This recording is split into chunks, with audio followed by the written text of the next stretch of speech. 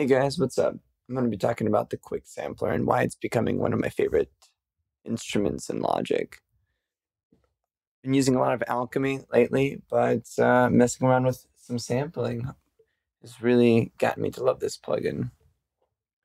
I can't sing, that may be obvious, but one of the ways I like to use the quick sampler is to mess around with my voice and get some like choir or chorus effects going on. So often what I'll do is I'll record like vowel sounds and various pitches, and then I'll edit those and then bring them into the sampler. So I'm going to show you kind of a little bit of what that looks like.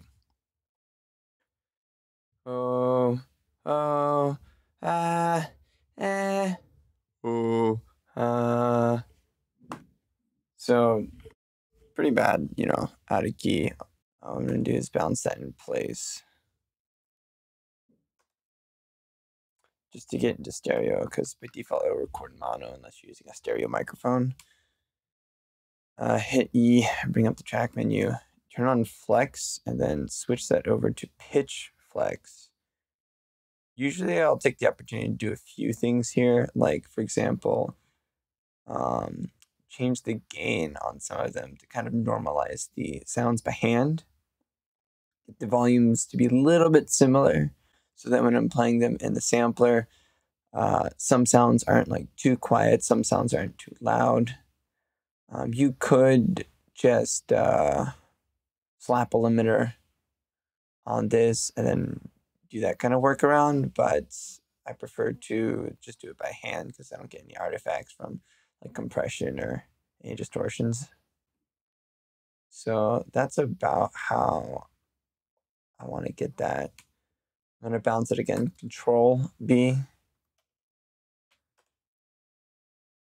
Mute that. And go back into flex. The reason why I'm bouncing these as separate audio files within the track is because this can be destructive editing. And let's say I want the original audio file. Well, I still have it here in mono, and I don't have to worry about doing some changes that become irreversible if I ever close out like the project.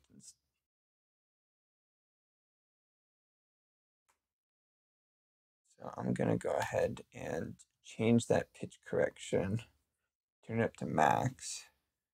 I'm going to get a few artifacts from that, but I don't care too much.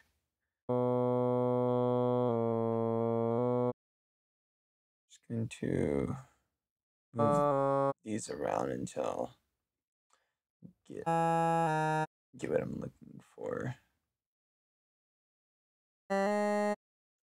Oh, oh, ah, eh, oh, all right, that's not too bad. Real quick, I'm just gonna remove some of the background noise and EQ that a little bit. You can use just really any EQ. Oh, oh, ah, eh, oh, let's remove a tiny bit of the high end. And then let's go over here and remove some of that background noise.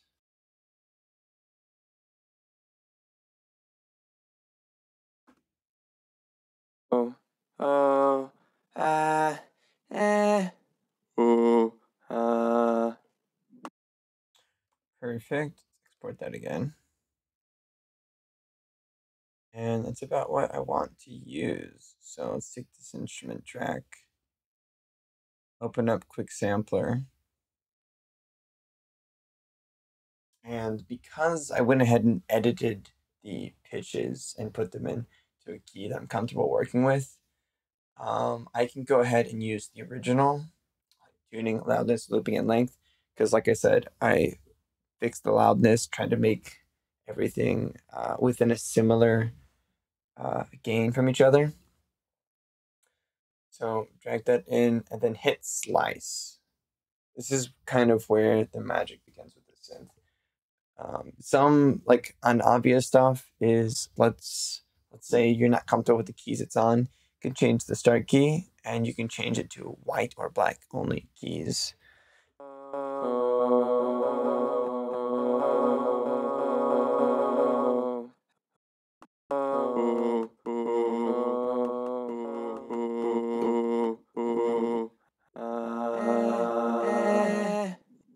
So let's see.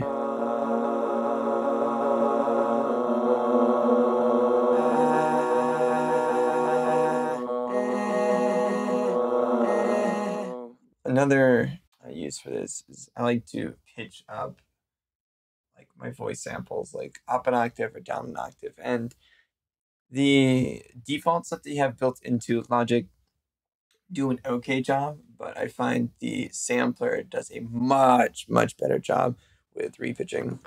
I'm going to change this to just white keys in the meantime.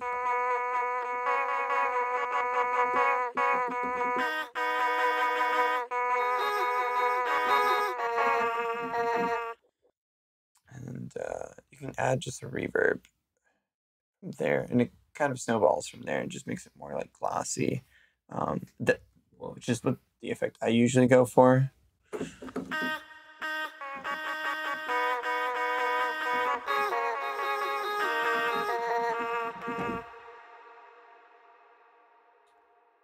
That's, you know, a pretty good effect that I like to work with. And then, like, of course, down an octave.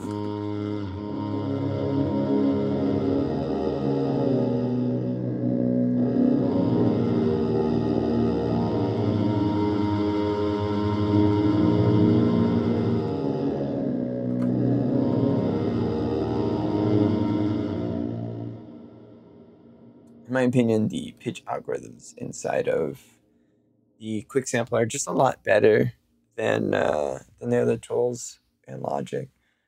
You can use this to jumpstart like a lot of ideas.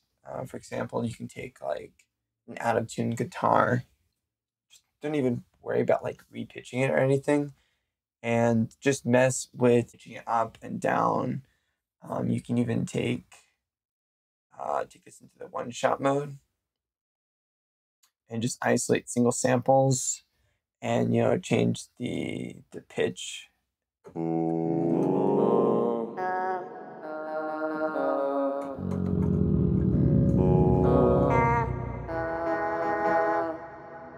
then you can go ahead and click this one right here. It's similar to the flex tool and how it works. So, for example, this will keep the length of the sample whenever you're playing through it. This one's really useful, especially when you don't want to like warp the sample too much whenever playing with it.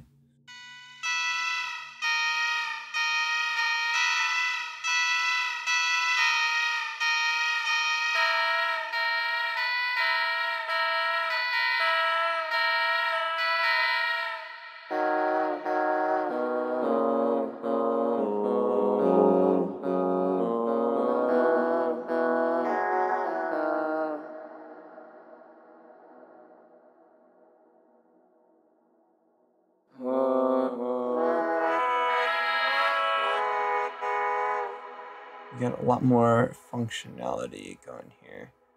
Let's say classic mode allows you to loop it. So in this case, you can get some better sustained stuff going on.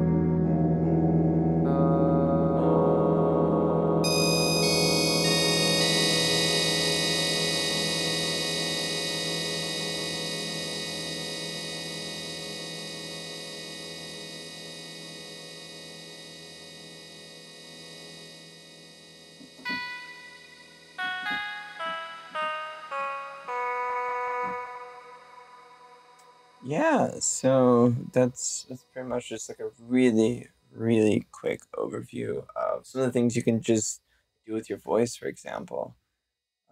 I'm really inspired by sound design and I have a lot of fun with this plugin, so I figure you guys might have a lot of fun with this too.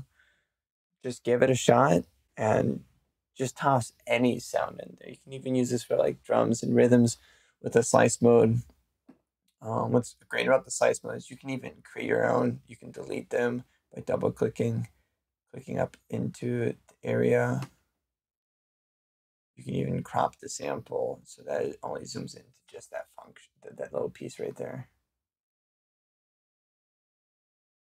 There's so much you can do with this. So let me know what you guys use this for. If you already do this, I just want to see more people use this one.